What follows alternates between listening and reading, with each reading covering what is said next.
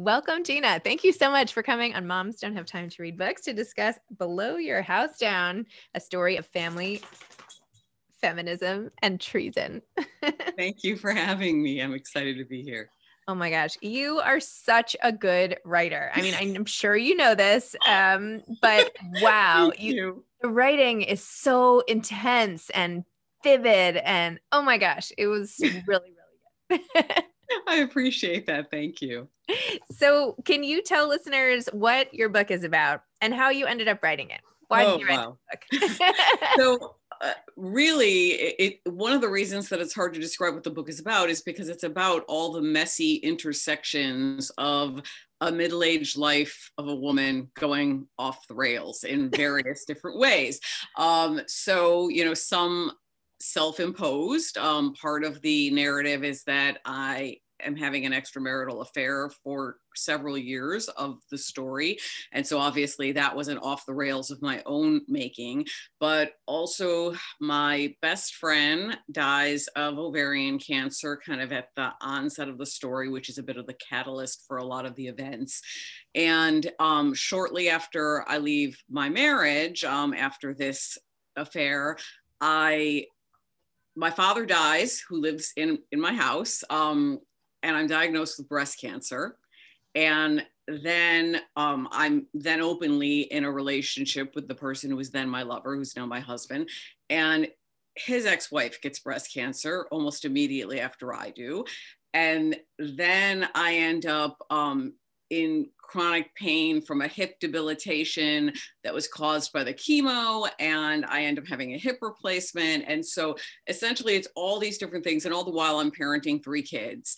And so the book is a hybrid of memoir and cultural criticism. So essentially it not only relays these events in my life and tries to look deeply into, both my experience of them, how they came to be, but also the role of women in psychiatry, in the medical industrial complex, in the law, all of these various different historical components of women's roles. And in many ways, sort of the invisibility of middle-aged and older women, and this sort of false assumption that our inner lives and our changes and our evolutions just sort of stop after this, we get married and we have children, which is the end point of so many memoirs about women.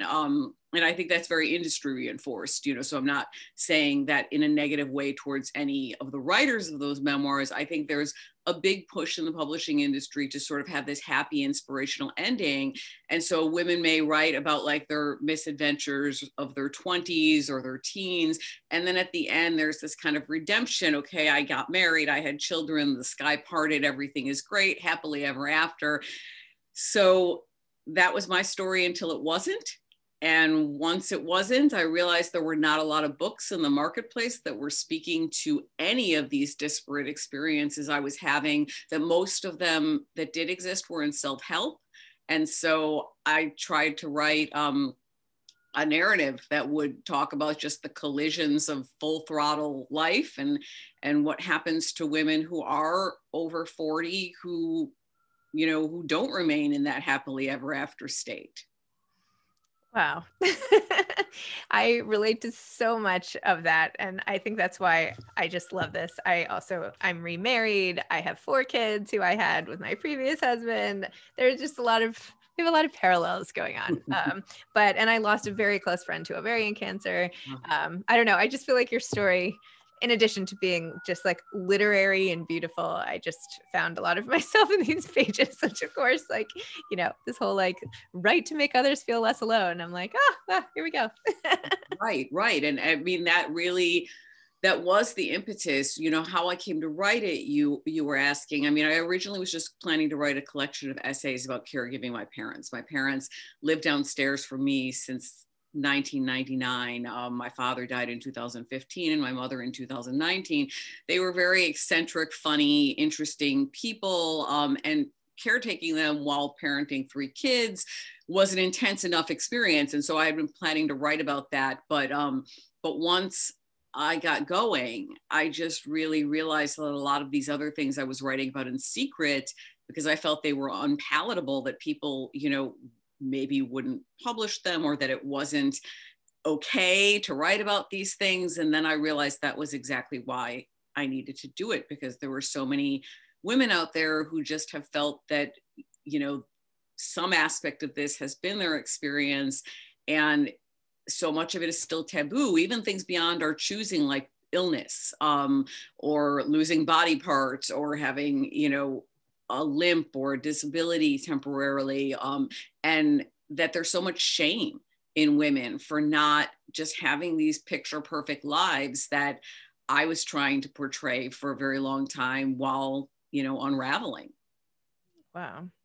And you did such a good job, even just like taking us through your whole backstory, right? So that we get to today, and how you painted the picture of your dad then and your dad now, so that when you talk about his loss, I feel sad as if I knew him because of the way you wrote about him, which of course is the biggest gift you can give to anyone who's passed away, right? It's just recreating them. And so their spirit, you sort of get to know them. That sounds hokey, but I do believe that. Like this, what I wanted. So thank you. Oh, good. The scene where your dad was sitting next to his friend, like from the neighborhood, and they were in two sort of wheelchair situations and saying like, hey babe, and just hanging. Like, that's it. Like I don't know, aging and all this stuff that happens to bodies and illness and whatever. Like at the end of it, you're just like two friends being like, hey babe, what's up? I don't know. It was just so poignant to me. Yeah, I really wanted my parents to come to life, because I mean, if middle-aged women who write books are, if there are a lot of cultural misperceptions about what it is to be a middle-aged woman, certainly there are even more misconceptions about what it's like to be elderly and to be, to have had all the health problems my parents had. My father struggled with mental illness. So, and he never graduated from the 8th grade. His is not a story that has been very visible in the world. And I really wanted to bring my parents to life very much in the book, because they were so much to me, to my kids, and just such an enormous part of my life. And I feel like people like my parents are not written about very often. And even when you're like, I wish I had gone downstairs, like it seemed like it was hard. So they lived downstairs from you and you were up in your crazy life. And of course, like it becomes hard to even walk downstairs to see your parents. And everybody has a parallel in their own lives. I should call my mom more. I should do this. I should go visit my grandmother. I should, and it was just such a good reminder. Like you just have to stop and go downstairs. Like yes. That's it. Yes, for such a long time, my mother in particular was part of my absolute daily life when she moved in 1999, and my father as well. But my mother would come up every single morning for coffee. She hung out with me and my daughters constantly. She kind of went everywhere with us. She was really, in many ways, a co-parent with me. And as my life began to go increasingly off the rails, once I was getting my divorce and I had to scramble to find full-time work, and then I got cancer and my mom was no longer able to come up the stairs. At that point, my father was really living in a recliner by the window. And so it became almost insanely challenging to continue to have the kind of quality of relationship with them that I had had, because so much was happening that I could barely keep my head above water. And so then, yeah, it did make me think a lot about people who only get to see their parents a couple times a year, and just how difficult that is. And when their parents get sick and the responsibilities they have to somehow help, and they may live in a completely different area of the country. And I found that hard, even with my parents right downstairs from me. I just wanted to read this passage, if you don't mind. It's kind of random in this point of our conversation, but I didn't want to forget to do it because I just, the way you write, I know I've mentioned this, it just stays with me, even these scenes. So anyway, I just want to read this one paragraph. In that Schrodinger's box of uncertainty, my entire life is contained. In that in-between space, I am both having and not having an affair. Kathy is both living and dead. When I wake in my hotel bed alone, 2 hours behind Chicago time, Kathy has already been carried away in the cart of my father's dreams. That morning, before the phone call comes from my fiance, I dwell on the relative peace of my frantic, overly busy life for the last time, before descending into the throes of both grief and feral lust, a dangerous state for a woman, one that makes her feel self-immolating and invincible at once. Kathy, Emily's son, my father, and the woman I thought I was. Watch us all shoot brief and bright against the same vast sky one last time. Vibrant, singular, miraculously ordinary, full of love and pain we flash. Then one by one, we are out. Oh, so good. Thank you. Thank you. That piece is actually, it's from an earlier essay that I had written prior to, well, I was written, of course, prior to the beginning of my affair. As you see at the end of it, I get this call from Kathy's fiance telling me what had happened, and that's sort of, the beginning of the actions in the book.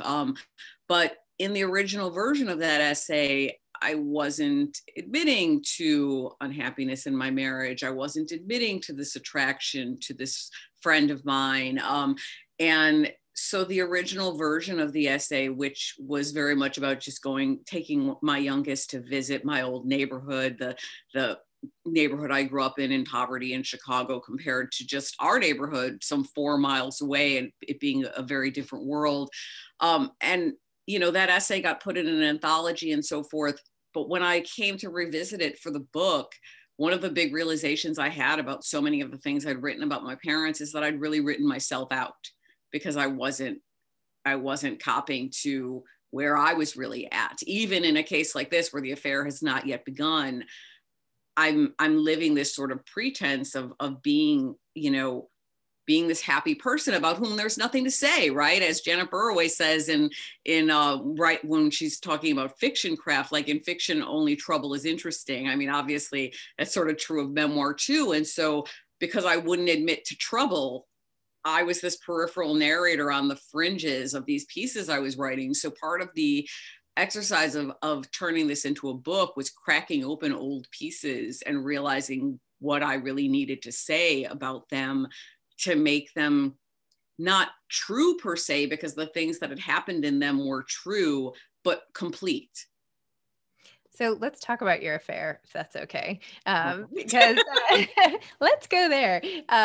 You show us in the beginning how at first it's this emotional affair, right? And should you feel guilty? Should you not? Should you tell anybody that you're on the phone for hours? And what does that mean? And you had some line like, if both my husband and I are unhappy in our marriage, but nobody knows, like, as a tree falls in the forest, like, does anyone hear it? Like, what does it matter? Tell me how it all kind of evolved and how you look back. I mean, you have this context, right, of women in general and feminism and, the historical treatment of women who cheat, right? And how Scarlet Letter and blah, blah, blah, blah. So just take me through that a little bit. So my now husband, who, was my longtime friend and who I then became involved with, we first encountered each other when I took a story of his over the transom of a literary magazine I was editing in 1998. So we had contact as professionals, as colleagues, for a number of years. We met for the first time in 2006 at a reading at Book Soup that we both participated in. And then I ended up as a guest writer at the program where he teaches full-time, and we became friends. And so we started emailing each other a lot and, occasionally talking on the phone. And at one point he was touring, and he's also a musician as well as a writer. And he came to Chicago. He stayed in what I used to call the visiting writer suite in my basement. And all of this was while we were still platonic, but there was no question that we were becoming very emotionally involved in each other's lives, that we had started to talk about things. And I'm not talking about like sexting or whatever, but we were just talking about intimate things that that as adults, we are definitely not encouraged to talk about with people of, whatever gender we are also attracted to, except for our partner. And so I think, we were aware from maybe about 2010 to 2012 when the affair began that there was something a little bit beyond in our relationship, and the relationship was filling such a need for both of us that we were very hesitant to stop. We were really pretty intent on convincing ourselves that it was harmless, that this was as far as it would ever go. And once the affair began in 2012, of course, we had to look back and really realize, like, okay, if we had been happy, if we had been admitting to ourselves the reality of our lives, like this whole kind of 2-year period from 2010 to 2012 would not have transpired. At one point, one of us would have put on the brakes, would have said, okay, we need to go and, kind of square things with our respective spouses in order to be having this kind of an emotional intimacy with another person on what had by the end become really a daily basis. And so, so definitely, one of the things that was really important to me is that I show the complications of having an extramarital affair, because although I guess, in the end, whatever, it worked out in the sense that we stayed together, I did not want to confuse the narrative. The narrative is very much about feminism. It's very much about women's roles, about women being able to own our own feelings and have agency in our lives. But I did not want to confuse that with agency should include lying to all the people who and having a double life. And so that those two things are separate. And so, I mean, I view very much that having an affair was not in any way a feminist act. It was the opposite, really, because it was a silencing of myself. It was, a betrayal of so many people, not just my former spouse, but so many different people, because when you're carrying a secret like that, every time you even have a conversation with anybody, everything you're not saying makes your relationship a lie.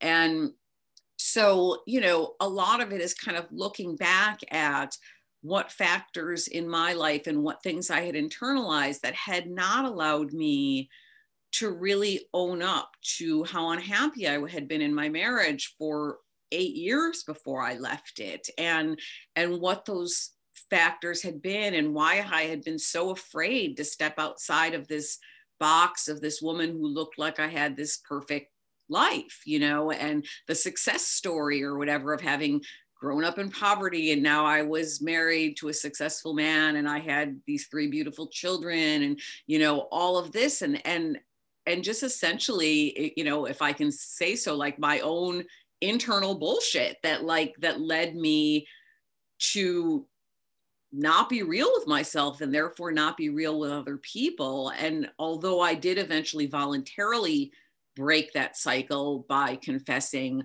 that didn't make things immediately easy either, going from an affair, which in a sense is protected by a bubble. You're not each other's real life person on the ground. And so it's extremely easy for everything to be quite harmonious and just intoxicating. And then you become each other's real life partners and things become much more complex. And so, it took us about 2 years to really figure out how to be a real life couple on the ground and how to be there for each other in a way that was inclusive of my kids and all of these different things. And so I really wanted to show that. I didn't want it to just be some fairy tale story. We had a very intense love and still do. And I wanted that to be visceral, but I also wanted it to be extremely complicated and to show the consequences. And how are things now? Oh, they're fantastic. I mean, we got married at the beginning of the pandemic on Zoom. We've been living together now since 2017. I mean, thankfully, much of what was going on in the book was quite a while ago now. So things are wonderful, but but they also, I don't want to overstate it in terms of, neither of us, we both led complex and difficult lives in many ways prior to our affair. But in many ways, we had both been married for 2 decades or more. And there is a sort of end of innocence when you realize that you can have been committed to someone for that long and have really believed, like these weren't starter marriages, like that you really, in both of our cases, really believed like, this is the person we're going to die with. This is how this story ends. And had both been really happy in our marriages until we weren't. And then the slow decline of all of that. So there is a way in which no matter how ecstatically happy we are together and how deeply in love we are, there is always this kind of awareness of like, I didn't ever believe I would be in this place. And this sort of, I guess an undercurrent of grief that, that life is so changeable and transient, that change is the only thing we can ever be certain of. And that, you can think with everything you have that this is it, this is the end, this is how I'll always feel. And maybe it isn't, so we're much more volitional and daily in our relationship. Like we check in a lot, we communicate a lot. And I think a lot of marriages stop doing that because you just assume, that something is static when maybe it isn't. So interesting.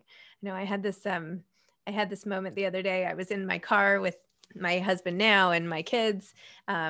And I flashed back, we drove past the house that I used to live with my former husband back when I only had 2 kids, and everything was different. And I was like, how can I even be on the same street? Do you know what I mean? Like, how can I just be driving down the street when everything has changed? And I thought that was going to be my life forever. And now I could never have fast forwarded and I wouldn't have believed myself. I hear you. Yes. I would not have believed myself. If someone had told me, 15 years ago that this was what was going to happen, I mean, I would have thought it was inconsistent with absolutely everything about myself. I would have thought that, that there was no way that this could possibly be true. Many things, not just the affair, but all the different ramifications, the impact that it had on my family, things that happened after the divorce. It is inconceivable. And I still live in the same house that I lived in during my former marriage. And I live in a neighborhood where my kids went to elementary school and where both my daughter and I went to high school, and where I used to hang out with Kathy and where my mother and father and I all lived and hung out. And so my life is a bit of a ghost town, all of these people who used to be here. It's like I drive around or walk around in my neighborhood and it's like I can see all these versions of my former self with all these different people who either don't exist anymore at all or don't exist in my life. And it's a very surreal experience to lead many lives. I am so glad to talk. I mean, I feel like this all the time, whenever even just on the street here in New York. And I'm like, if I could do one of those flip books, right, and start when I was a little girl, because I'm also living in the same neighborhood and this, like right here and my parents and all of it. And yet, like the years are just going flip, flip, flip. And like different people, and like you said, different people are gone, and I'm different casts of characters, and yet the same street. I'm like, if I could have a camera on like this corner of this block, anyway. True. And I mean, and I grew up in Chicago. I've lived away from Chicago for about a decade of my life at various different times, but I grew up in Chicago as well. And, and so I've been here a very long time, and I've owned this house for a very long time. And so now my husband and I have a place near Joshua Tree in California that he's had for 20 years.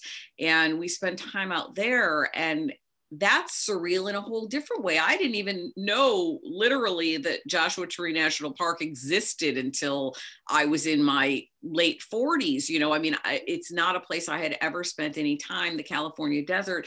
And so when I'm out there at this house that's now ours and that we're renovating, and I'm driving, looking at the mountains and driving through the desert, and there's this desert wind, and I'm just sort of like, who is this person? Like, what is this life? You know, it's so completely different from anywhere else I've ever lived. I've lived in cities my whole life. I mean, I've moved around a lot, but they've all been cities, cold cities. So yeah, you know, just that inhabiting of many different experiences and many different lives that I think, as you said, it's not exceptional by the time you reach a certain age. It's almost normative. Like half the people out there, this is their experience of their lives. Maybe they didn't have an affair, but this is still their experience of their lives, of that they had this life until they had this life, you know, and so I think that that's just something that isn't addressed enough. You know, we believe as a culture, but certainly also in the publishing industry, in endings. And really, I say it in the book, like the only ending is death. Like we just keep changing, and you know, new things keep coming, and lives get more layered and more complex the older you get, not less, which is the way I think we treat older people in society, as though they've somehow become simplistic and adorable, and you know, and it's just like as if they don't have more complexity than we do with everything they've lived through. So true. Oh my gosh. Okay, do you have any advice for aspiring authors? Oh, I do. I have so much advice for aspiring authors. So I have been in the literary world since I used to be a therapist, and then I started writing a novel and calling in sick to work all the time. And I went back to get my master's in creative writing in English. And immediately, one of the wonderful things that happened to me was I became involved with a magazine called Other Voices that was housed at the place I was going to graduate school. And I started volunteering my time there as a reader. And I eventually became the executive editor of that magazine, launched a press from that magazine. Through that, I ended up in the Nervous Breakdown community, which is an online community that still exists now, at the Rumpus. I'm now the creative nonfiction editor at LARB. And I feel, and there have been other editorships as well, I just feel so strongly that people who want to write, who want to publish, have to find ways to get immersed in their peers, right? You know, it's not just, oh, I've read the great books of history, but finding ways to get involved in the on-the-ground literary community of your life. And not everyone can do that by volunteering many hours as an editor. Oftentimes these things are unpaid, but we can all go to readings instead of just going to dinner. And we can, you know, we can all, like if we've read a book and we're passionate about it and that author is coming to town, like maybe you have time to do an interview with that author and place it and promote their work. And so, you know, to whatever greater or lesser degree you can afford time-wise and economically, there are always ways to get involved. And I'm just surprised how many people, students and things like that, who want to be writers, who don't know any other writers and who are not reading contemporary fiction or nonfiction. And this is your world, and it's such a rich world. It's rewarded me. My life as an editor and my life as a teacher have rewarded me in every, like, absolutely just as much as publishing my own books. Wow, that's great advice. I think sometimes people don't know where to start, but anyway, it's fantastic advice. Gina, thank you. Thank you so much. I hope I get to meet you in real life. This has been such a pleasure, and what a book. I mean, amazing. Really great. Congratulations. And thank you. Thank you so much. Okay. Bye-bye. Thank you. Thank you for having me. My pleasure.